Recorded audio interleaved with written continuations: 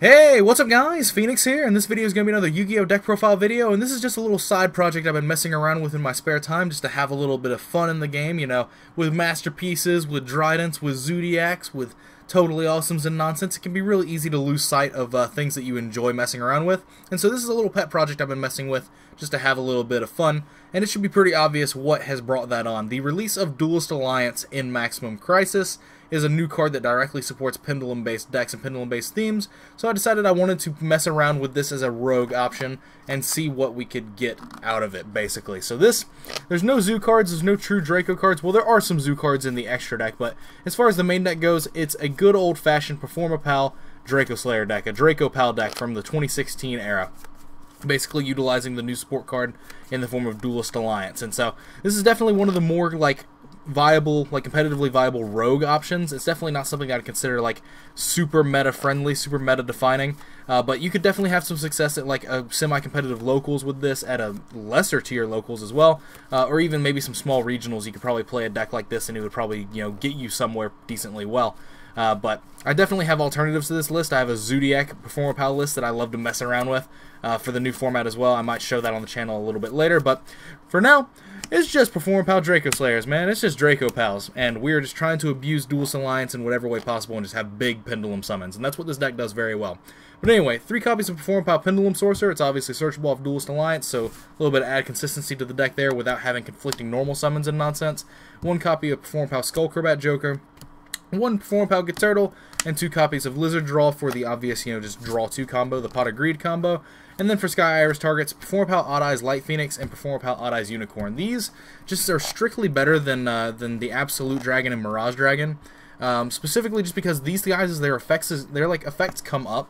Mirage Dragon is the only thing that's kind of interchangeable with this because it's a level 3, but its effects just aren't relevant. Whereas these actually do come up, and this is a Performapal. And the only thing that's bad about this card is that it's a scale 3, but in this sort of deck that actually doesn't matter that much. Whereas Persona Dragon's 1 scale is obviously more enticing, but it's ultimately the Performapal names make these cards a bit superior to the Odd Eyes, Mirage, and Persona Dragon scales. But anyway, for the Dracoslayer engine, we've got a Luster, we've got Triple Master, and we've got 1 Lecter Pendulum to be the Draco face-off target. I was trying to mess around with Vector and all that, but it was just too many. Honestly, you really don't worry about it too much because of the fact that you have Duelist Alliance to do other things, but Draco Face Off is still a really nice key +1, and so resolving it is kind of cool, but I'm not going to play more than 1 basically bullshit vanilla in order to resolve Face Off the couple of times that I draw it, especially considering that Duelist Alliance can search Luster, and Ariadne can search Luster, and all that sort of stuff.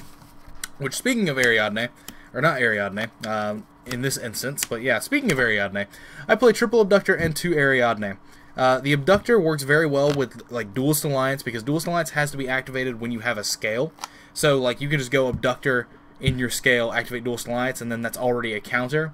And then whatever scale you're searching, whether it be Pendulum Sorcerer or Luster Pendulum, is another counter. So then you're just 1 counter off of getting a search for something. And then Guiding Ariadne is just another card that you can search off of your Abductor. It's another low scale. It synergizes really well with your Luster and your Pendulum Sorcerer, which are more accessible than they've ever been before because of Duelist Alliance, giving you access into those. And then it also just works well with Sky Iris, which also just synergizes really well with the rest of the deck and the rest of the engine. So, and also Solemn Strike is just really good right now against decks like the Dinosaur True King deck. All these decks that are really hyped up because of people expecting to play True Kings in them, like Cosmo True King, Dino True King, and stuff like that. Solemn Strike and Solemn Warning are really good against those decks because if you hit the True King, usually the Earth True King and the Dino deck, for example, their turn almost basically just ends. And so being able to search Ariadne and then search counter traps to allow you to just not let them play Yu-Gi-Oh! Is actually just really good. There's not really that many good traps in the format right now because of the true Draco presence, but the strikes and warnings are definitely the strongest ones as far as trap presence to have because of how they interact in other matchups. But 2 copies of Arch Phoenix Centric just to be a high scale and generically good back row removal. People are trying to play Domain in my area specifically, from what I've seen in their True Draco decks, so being able to search this off Ariadne and pop the Domain, pretty important, pretty good. But then, as far as the rest of the monsters, it's literally 4 hand traps. It's 2 copies of Ash Blossom, 1 copy of Maxx C, and then 1 copy of Effect Veiler. This was the 3rd Ash Blossom, but with the way this deck functions, with how it has really easy access into Luster Pendulum, and stuff like that off of your Draco face-offs, your Abductors, your Duelist Alliance, all that sort of nonsense, it's very easy for you to Pendulum summon out an Abductor alongside your like Pendulum Sorcerer or something like that. And what that allows you to do is that allows you to very easily generate 3 counters to search a hand trap. And even though Veiler isn't very amazing in the format right now, it still puts in a little bit of work in niche situations. It makes it harder for your opponents to out your established boards, knowing that they have to play around a Veiler as well, on top of what other else might be there, like Maxx C or Ghost Dash. But being able to just search the Veiler seems like a fine option to like warrant it being played. It's, like I said, it's one of the weaker hand traps right now, but it is still like got its applications, like against Nordens and stuff like that. Like you just Veiler Nordens, you can Veiler things that are like really impactful. Like you can Veiler a Utopia the Lightning before they enter battle phase. So there's like little niche interactions that kind of stuff has, but that is 25 monsters. And going into the spells, there are 10 of them. There's 2 Sky Iris and 2 Terraforming, and then an Odd Eyes Fusion just to go along with it. Odd Eyes Fusion is just a really strong going second card. It gets sided out every game you go first in this specific deck, just because it's really hard to resolve. In decks like the Zoo Engine one, where you just generate a lot of extra cards, this is the card that like almost never leaves the deck, but it's just too good to have going second against the field to just not have in your deck because of the fact that you can Sky Iris into it, so you essentially have 5 copies of it. But sometimes it is a brick. But the main thing is Sky Iris and Terraforming just work really well with your Magical Abductor, and also just getting your like Pendulum summons to be really big. But then we have 1 copy of Draco Face-Off and 2 copies of Duelist Alliance. Now this is a card that I think I might bump up to 3. It just depends on how I like these Painful Decisions at 2. I'm playing 2 Painful Decision specifically because with the Dracoslayer fusion like lineup, with how you end up doing your Dracoslayer nonsense, going into like your Dynomist Powerful, dude, like it works much better in your favor to have the Master Pendulum into the graveyard as well, because then you can start reviving it off of your fusion, and you just get a really large play string of like things that you're able to do off of this. Like this just enables more cards to like happen in sequence, like a bit more effectively than Duelist Alliance does. And Duelist Alliance is also a hard once per turn, so like I wanted to keep like a minimum of cards that are hard once per turn effects. Whereas, like, that's why there's not 3 Painful Decision, that's why there's not 3 Duelist Alliance.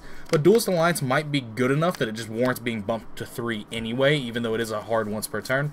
But I do really love Painful Decision in this deck, because sending the Master Pendulum is always great.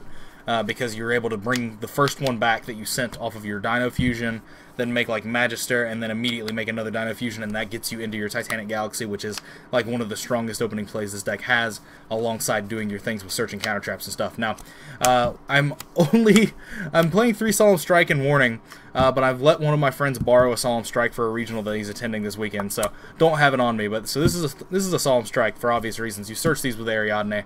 Like I said, Strike is really good against the Dino deck and any True King variant. It's not really that good against the like True Draco variants and stuff, but I mean, at least it's something you can probably get a masterpiece with, maybe if they make it unaffected by spells and monsters, and you have trap like negation for it. But last card in the deck is Imperial Order. Like just having this card to like try and shut out like certain decks from starting to play the game seems pretty strong.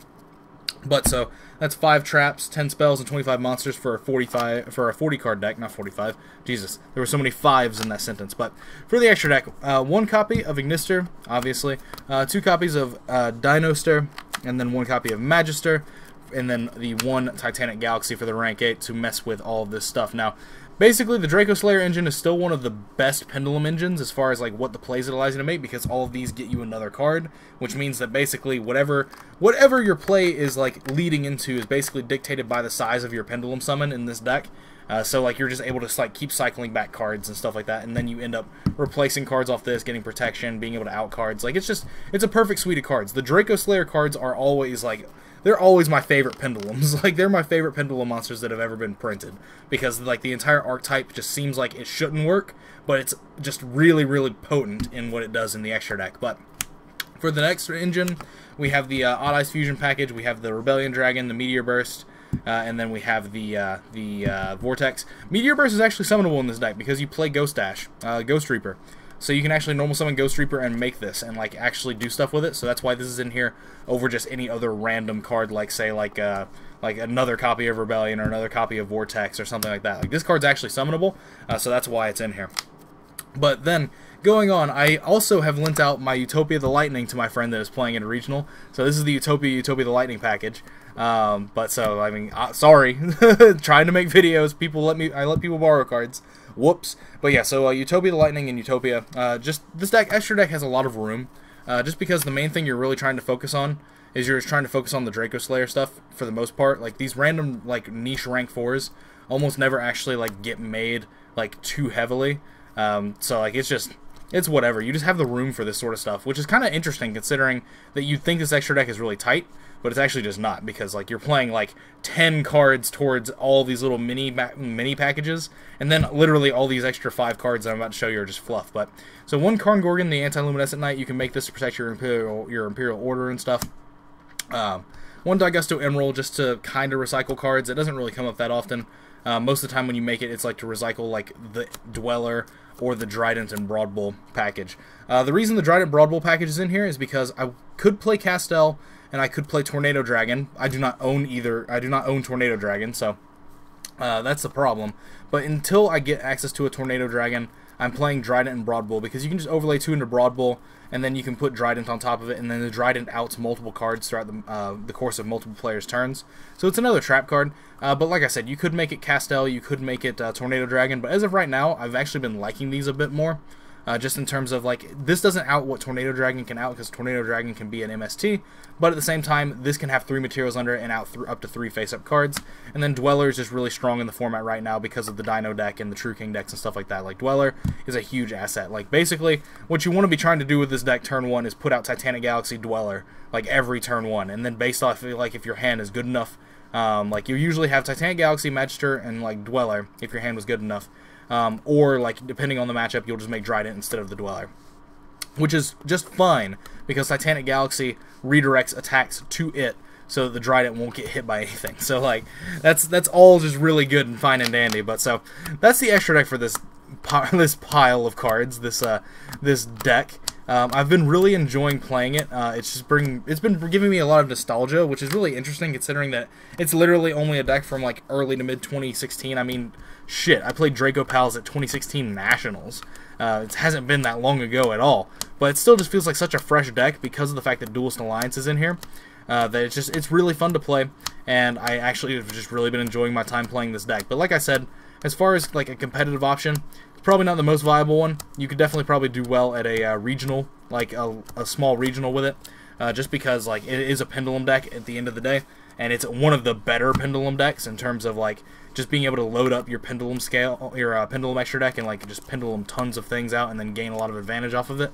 It's definitely one of the better decks at doing that, but that is all up to my opinion and yours as well. So anyway, as always, guys, thanks for watching. Let me know what your thoughts are in the comments down below on this deck and all this sort of nonsense. Do you like Draco-Pals? Do you miss Draco-Pals? What's the sort of nonsense that you have as far as thought processes towards it? Would love to know. But other than that, check out the links in the description to my Facebook and Patreon pages. If you want to support the channel directly, then Patreon is the best way to do so. Also gives you access to a monthly raffle giveaway at the end of each month, so definitely go check out the details of that over on Patreon itself.